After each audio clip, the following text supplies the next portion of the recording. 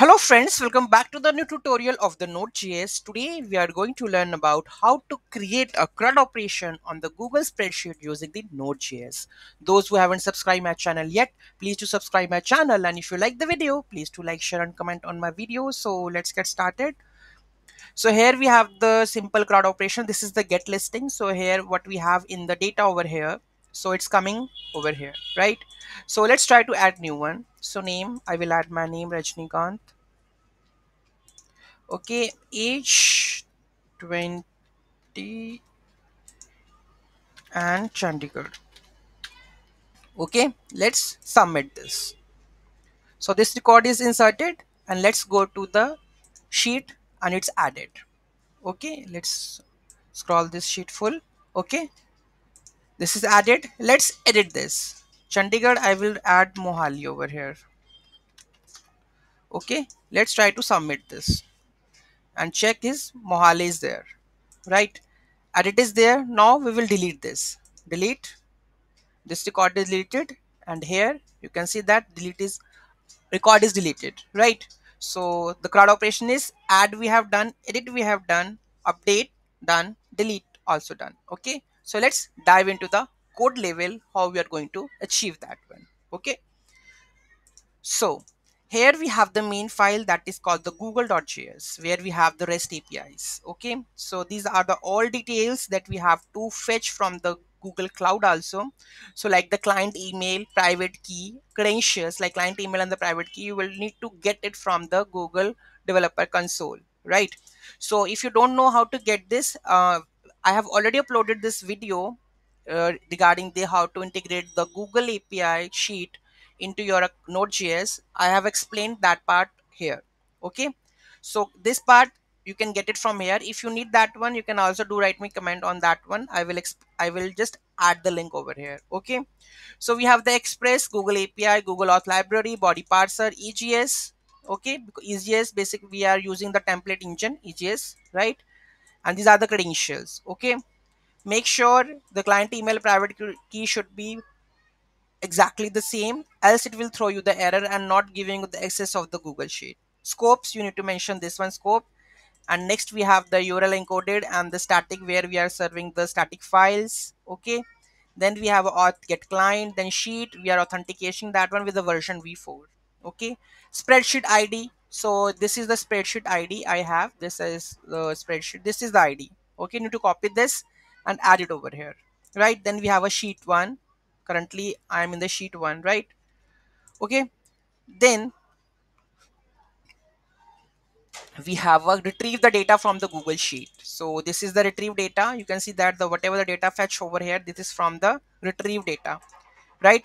So whenever we have the index page, then we are getting the data from the sheet. So what exactly the code is? So here we have a sheet spreadsheet to get values, spreadsheet ID, range, and return all the values with the slice, exclude the header row. Okay, then we have a create. Okay, so render the create page, and this is the create API. So we are accepting the name, age and the city, and append the values with the spreadsheet ID, range, values import option, resource, this should be the name, age and the city, and redirect to the home page. Okay, then we have a edit API. On the behalf of edit ID, get data from the sheet.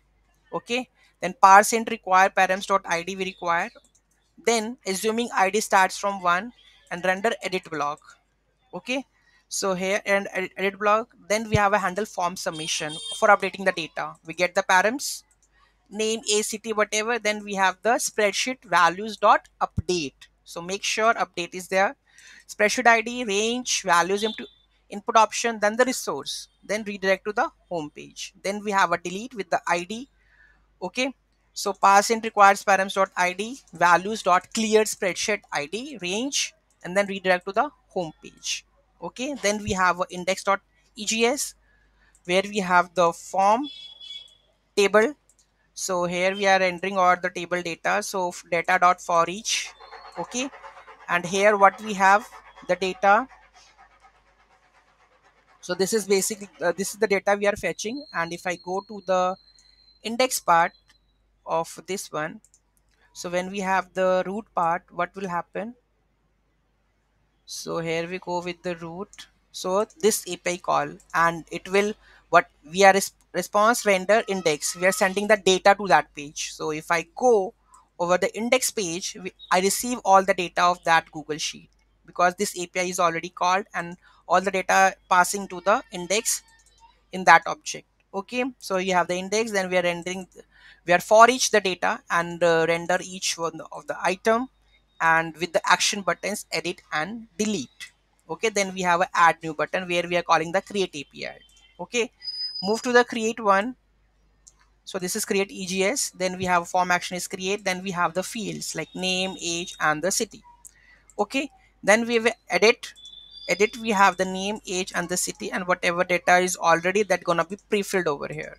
Okay, because in the google.js you can see that when we have a edit, so if I go over here, render the edit page, so we're fetching the data on the behalf of the parameters from the sheet.